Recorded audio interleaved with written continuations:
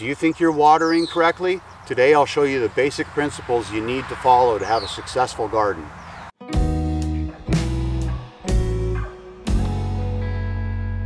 Hey everybody, Jerry with Lonely Pines Farm. Today we're going to talk about watering, and more specifically, the right way to be watering. No matter what method of delivery you use to get water on your garden, there's basic principles that you need to follow. We're going to go over 3 of them right now. First, I have to play with the dog.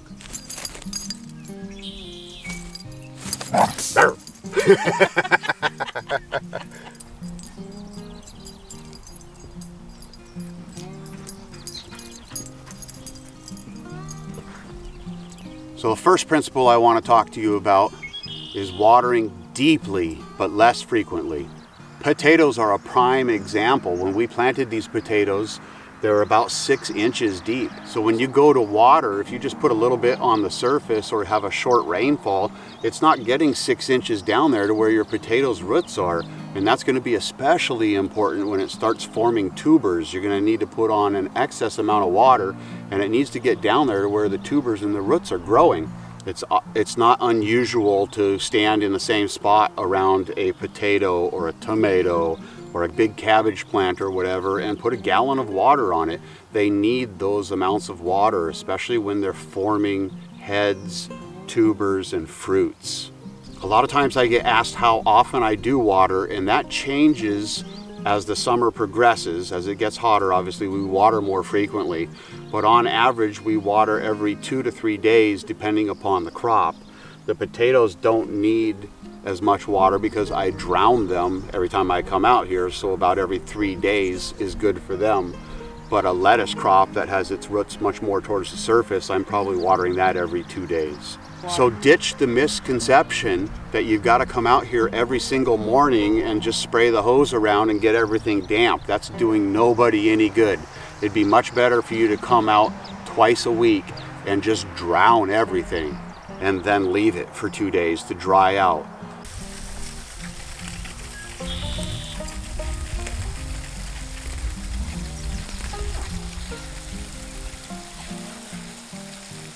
So principle number 2, 1 inch of water per week, or maybe 2 inches. Somewhere along 1 to 2 inches of water per week is about what most plants need to be successful. However, this cabbage is going to need a lot more water than this spinach. It's still 1 to 2 inches per week. So how do you differentiate that? How do you measure that? Well, generally speaking, you just want to go by its drip line. So a spinach plant, you're talking 6 inches across. A cabbage plant, at this point in its life, you're talking 1 foot across. So a lot of times when I plant things, I intentionally make a well, and it works fantastically for holding water, and specifically close to a 1/2 inch or 1 inch every time I do water. So I'm able to just walk down the row and water. We're watering by hand right now because we don't have a watering system yet. But I'm able to walk down here and just fill each well with water and move on to the next one. If we're in a drought or they start forming heads, then they'll need a little bit more water. And so then I'll probably water them 3 times a week during head formation. The spinach, every 2 to 3 days. But really all I'm doing is watering in this furrow. And what I've done here is when I created my row, I left this intentionally high so that I'm able to fill this and kind of flood water to a point. But all the water is still going directly to the roots. It's not getting on the leaves whatsoever. And I'm getting the 1 to 2 inches of water that I need per week easily. Oh yes, perfect. Loving it. That was a long time ago. All right, principle number 3. There is an old saying that a dog is man's best friend, but mulch is a farmer's best friend. I like that one a lot. So out here we have discovered we have a all new bane to our existence, and it is the wind. When we built this plot, this is 20 by 100, 2,000 square feet. And the day we tilled it, the earth started eroding from the wind.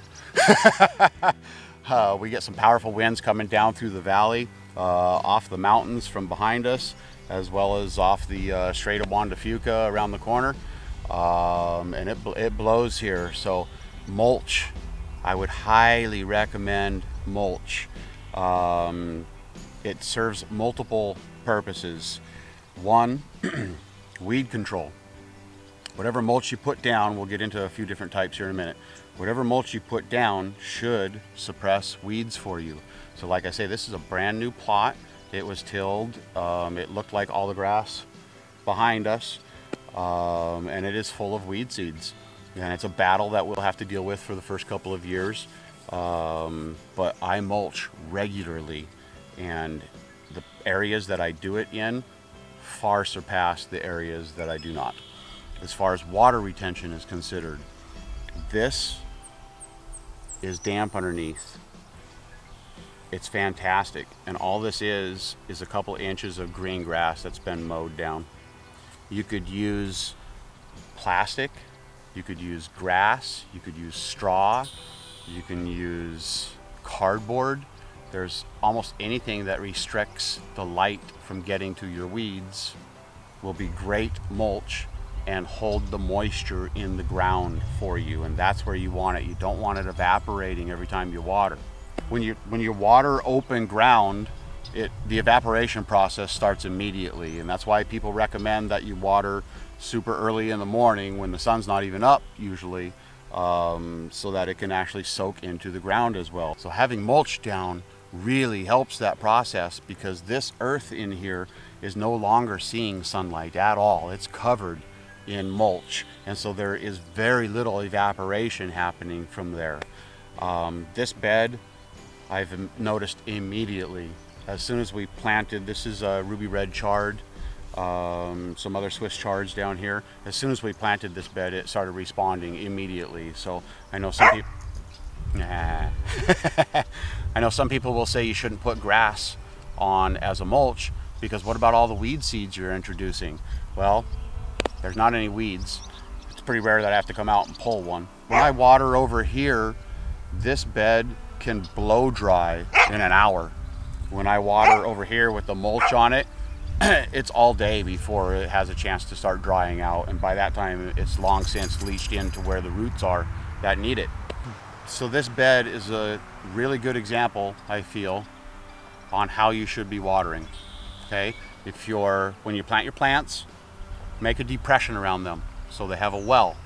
If you're doing it in a row or a raised bed, leave the edges higher so it forces the water into where your plants are. Water less frequently, but water it really heavily. Try to stick with at least 1 inch of water per week, maybe 2, depending upon what you're growing and the season. Certain things require more water. Do your due diligence and your research on what you're growing. And number 3, mulch. This bed here, doing fantastic. Some of the other beds over there, I need the mulch more. And that'll really, really help with your watering. Hope you've enjoyed today's video. If you have, please remember to like and subscribe down below. You can find us on all the different social media avenues.